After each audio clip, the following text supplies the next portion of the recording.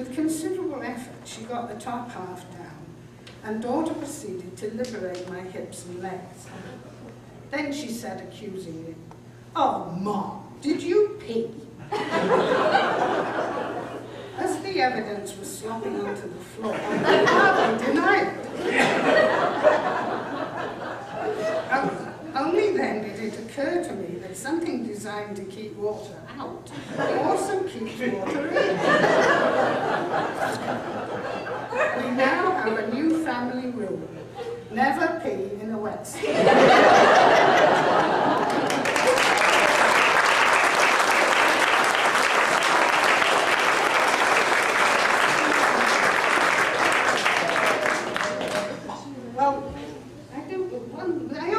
Small claim to fame is I got a book by some fluke published called Yes, Sister, No Sister, and it's about training as a nurse in Yorkshire in the 1950s. So I'm going to read you a story from this. Now, in the 90s, when we started training in those days, we were 18, as they are today, but we were very much more innocent than an 18-year-old is today.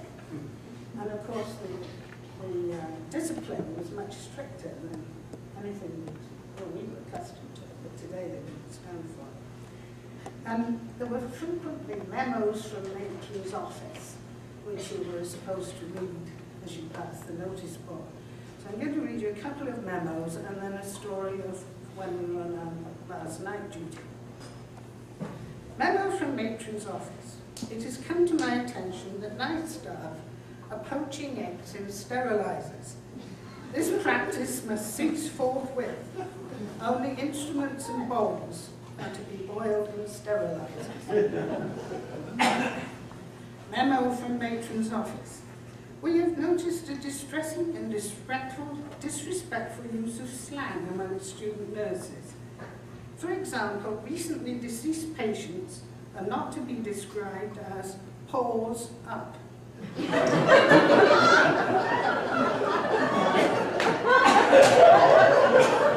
I should not have to remind you that nurses must always behave with dignity.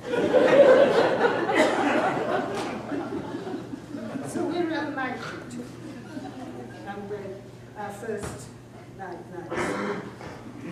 After breakfast, it is still breakfast, even though we have done the night's work. We drag ourselves to the nurse's home, have a bath, make a drink, meet in one person's room to relate the night's events. Usually we end up screaming with hysterical laughter.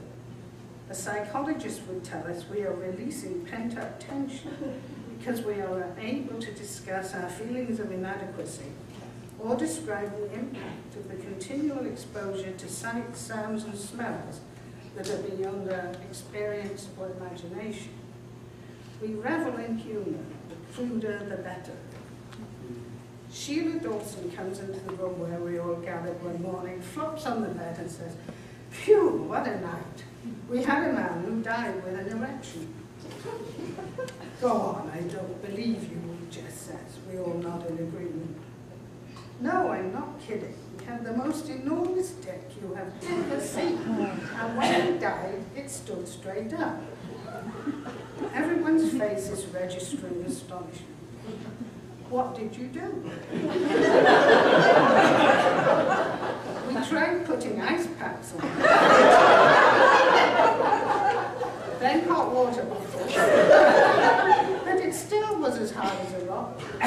In the end, we just had to wrap him up in the sheet. It looked really peculiar. It made the corpse look like a tent." "Well, at least you can tell his wife that he died thinking of her. He's going to need a special coffin if it doesn't go down. One that looks like a submarine without a periscope. And how do you explain that to an undertaker?" We are all laughing except Marie, who says, "Was he young or can this happen at any age?" "He was quite old, but he had a reputation for being a randy bugger all his life." Sheila answers, grinning. "Well, he should have a good time in heaven, ready for anything," somebody says. "Oh, really, God doesn't allow that sort of thing in heaven." Once again, Marie is serious. We get into an argument about whether sex is allowed in heaven. Marie goes to bed in a huff.